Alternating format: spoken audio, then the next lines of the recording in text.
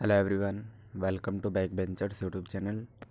दोस्तों, इस वीडियो में आपको बताने वाला हूँ कि आपको जो है एग्ज़ाम कैसे अटैम्प्ट करना है, ठीक है। और आपको वहाँ पे सेंटर पे क्या क्या लेके जाना है और किन बातों का ध्यान रखना है पेपर को सोल्व करते समय, अटैम्प्ट करते समय।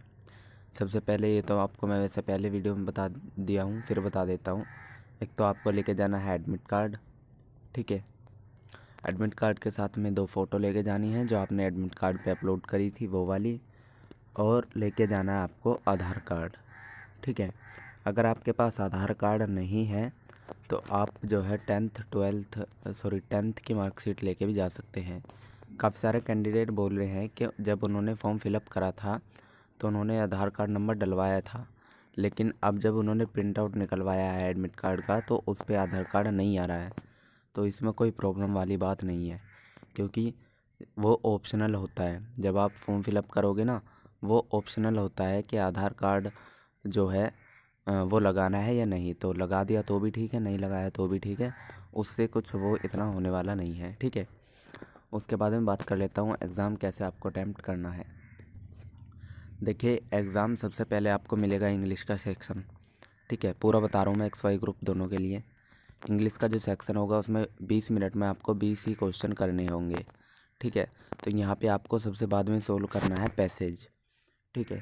क्योंकि कई बार ना क्या होता है, पैसेज हम तो लगते हैं कि हमारी तरफ से सही है, लेकिन हो सकता है वो गलत हो। तो सबसे पहले आप ग्रामर्स के रूल करेंगे। अगर आपके इंग्लिश में 10+ हो जा रहे हैं, मतलब अगर आप 12 क्वेश्चन सही करके आ रहे हैं, 12-13 इतने अटैम्प्ट आपने कर लिए और आपको लग रहा है सारे सही हैं, तो उसके बाद में पैसेज को आपको एक बार पढ़ना है। अगर इजी सा पैसेज होगा तो कर लेना। ऐसे ही वोकेबलरी में सिनोनिम्स और एंटोनिम्स, इनका आपको अच्छे से ध्यान रखना होगा, क्योंकि सिनोनिम एंटोनिम्स में बच्चे बहुत गलती करके आते हैं। क्योंकि उन्होंने पढ़ा तो होता है, मान लो कोई भी सिनोनिम्स है, जैसे डेस्ट्रॉय है, तो डेस्ट्रॉय का क्या होता है, डेस्ट्रॉय होता है ख़त्म कर देना। तो इसका क्या हो जाएगा, डेस्ट्रॉय का रिमूव भी हो जाएगा, ठीक है, और कैंसिल भी हो जाएगा। तो ऐसे ही आपको वहाँ पे मिलते हैं। आपको हो सकता है ऑप्शन में ऐसे दोनों मिल जाए, तो फिर बच्चा कंफ्यूज हो जाता है कौन सा लगाना है। तो इन्हें एंटोनिम और सिनोनिम को आप बाद में कर लेना। सबसे पहले आप करना ग्रामर रूल्स, क्योंकि वो आप सेकंडों के हिसाब से ख़त्म कर सकते हो। और जो लास्ट में 7-8 मिनट पढ़ेंगे बचेंगे, उसमें आप आराम से पैसेज पढ़ना, क्योंकि पैसेज पढ़ना बहुत ज़रूरी है। 4 नंबर दिलाएगा आपको पैसेज। गलत हुए तो 4 हो गए, सही हुए तो चारों के चारों नंबर सही, ठीक। तो इंग्लिश के लिए आपको इस बात का ध्यान रखना है। और पढ़ना तो अब कुछ है ही नहीं। जिनका आज या कल एग्ज़ाम है, जिनका 21 या 22 में एग्ज़ाम है, उन्हें वोकैबुलरी अब बिल्कुल भी नहीं पढ़नी है, सिर्फ इंग्लिश का रिवाइज़ करना है। उसके बाद में मैं बात कर लेता हूँ, इंग्लिश के बाद आता है फ़िज़िक्स सेक्शन, आपका ओपन होता है वहाँ पे। तो फ़िज़िक्स के लिए आपको 20 मिनट मिलेंगे, 25 क्वेश्चन होंगे। अब 20 मिनट में आपको 25 क्वेश्चन करने हैं। इनमें से न्यूमेरिकल के 7 से 8 क्वेश्चन हो सकते हैं, ठीक है। आपको क्या करना है, सबसे पहले आपको थ्योरी वाले जो हैं क्वेश्चन वो ख़त्म करने हैं।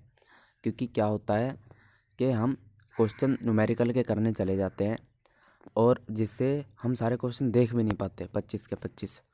तो 20 मिनट में आप सबसे पहले थ्योरी के क्वेश्चन फिनिश करोगे, क्योंकि थ्योरी के क्वेश्चन आप जल्दी से पढ़ के टिक कर सकते हैं अगर आपको आता है, और नहीं आता तो भी। न्यूमेरिकल में कई बार क्या आता है, हमें मालूम है फार्मूला लगेगा, हम फार्मूला लगा के स्टार्ट करते हैं क्वेश्चन को सोल्व करना, लेकिन हो सकता है बीच में कोई दूसरा फार्मूला लगना हो उसमें। जैसे कई क्वेश्चन होते हैं जिसमें 2-2 3-3 फार्मूले लग जाते हैं, आपको ना आता हो दूसरा वाला, फिर आप अटक जाओगे। इसलिए सबसे पहले थ्योरी वाले क्वेश्चन आप फिनिश करिएगा, उसके बाद में आपको न्यूमेरिकल के क्वेश्चन करने हैं, ठीक है, अगर आपसे हो रहे हैं। फिज़िक्स में बता रहा हूँ, अगर आपके 13 तक अटैम्प्ट हो जा रहे हैं बिल्कुल सही, तो आपको आगे की करने की बिल्कुल भी ज़रूरत नहीं है, अगर 13-14 अटैम्प्ट आपके सही हो जा रहे हैं, ठीक। उसके बाद में मैं बात कर लेता हूँ मैथ्स की, टेक्निकल मैथ्स की। तो टेक्निकल मैथ में तो अब आप फॉर्मूले पढ़ सकते हैं, ठीक है। जब आप सेंटर पे चले जाएंगे फॉर्मूले तो वहीं पढ़ सकते हैं, उसमें तो कुछ दिक्कत वाली बात नहीं है। क्योंकि 2 से 3 क्वेश्चन मिनिमम आपको ऐसे मिलेंगे जो सीधे फार्मूला बेस्ड होंगे। और नेवी में इस बार ना मैट्रिक्स पूछा गया है और ना ही आपका डिटर्मिनेंट्स पूछा गया है, तो मुझे पूरी उम्मीद है कि यहाँ पे पूछा जाएगा। साथ ही आप डिफरेंशियल और इंटीग्रेशन, इनके फॉर्मूले ज़रूर देख के जाएँ।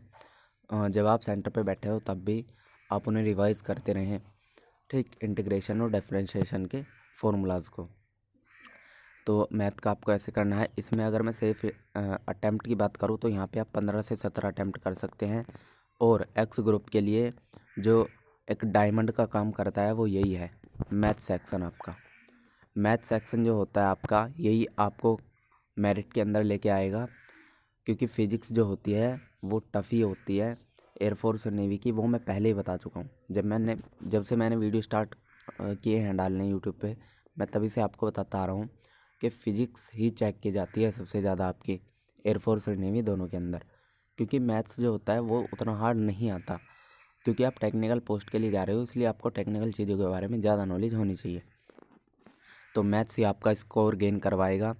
अगर आप सारे फॉर्मूले भी पढ़ के चले जाते हो जिन जिन चैप्टर के मैं बता रहा हूँ, एक तो डिफरेंशिएशन के, एक इंटीग्रेशन के, और आप मैट्रिक्स को एक बार देख लेते हो और डिटर्मिनेंट्स को एक बार अगर आप देख लेते हो, तो आप ये मान के चलो यहाँ से 6 से 7 क्वेश्चन आपके मिनिमम पूछे जाएंगे।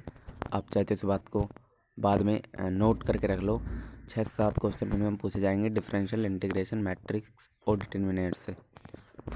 तो इस बात का भी आपको ध्यान रखना है। अब आ जाते हैं वाई ग्रुप के अंदर। तो वाई ग्रुप के अंदर आता है आपका रागा। रागा में मैं आपको बता दूंगा 10-10 क्वेश्चन आते हैं, मतलब जो रीजनिंग, जीके और मैथ्स ऐसा होता है आपका। तो रीजनिंग तो आपका आना है 12-13 नंबर का, ठीक है, 12-13 नंबर का आपका रीजनिंग आता ही आता है। अब बचे हुए जो मार्क्स है 12-13, उनमें कभी मैथ ज़्यादा हो जाता है, जीके कम हो जाती है, कभी जीके ज़्यादा हो जाता है, मैथ्स कम हो जाता है, ठीक। अब ये जो रीजनिंग आती है 12-13 नंबर की, ये रीजनिंग में आपको उलझना नहीं है।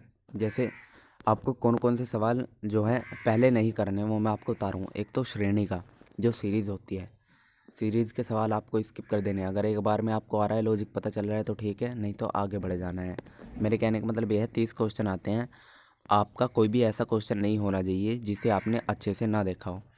इसके लिए आपको 25 मिनट मिलेंगे 30 क्वेश्चन करने के लिए, ठीक है। तो टाइम तो काफ़ी है, 25 मिनट है, सिर्फ 30 क्वेश्चन है, आप इजीली कर सकते हो। आप ये मान के चलो इन 25 में से शुरू के 2 से 3 मिनट में आप जीके तो ख़त्म कर ही दोगे, और रीजनिंग के भी कुछ क्वेश्चन ऐसे होते हैं जो आप ख़त्म कर लोगे, ठीक। नॉन वर्बल का रीजनिंग का सेक्शन ज़्यादा आता है, 4 से 5 क्वेश्चन आपको सिर्फ नॉन वर्बल से मिलते हैं इन 12-13 में से, ठीक है। तो नॉन वर्बल को एक बार देख लीजिएगा आप। मैथ के फॉर्मूले आप देख सकते हैं।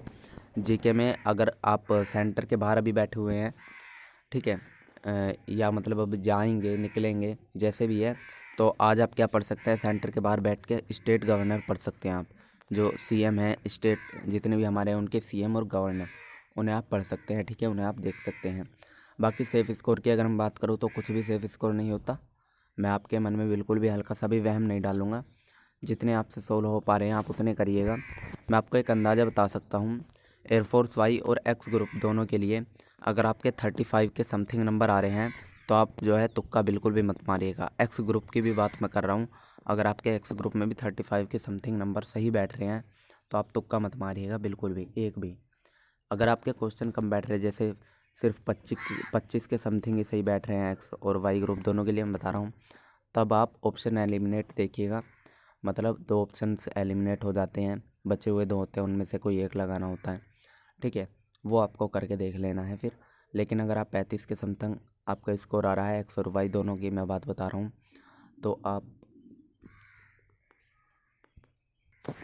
तो फिर तुक्का आपको नहीं लगाना है, ठीक है।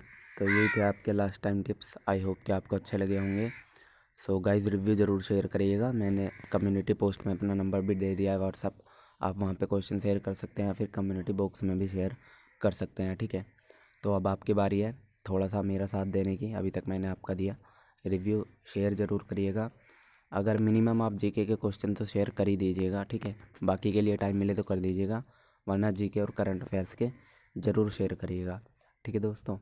तो चलिए फिर हम नेक्स्ट वीडियो मिलूँगा आपसे रिव्यू के साथ में। तब तक के लिए जय हिंद।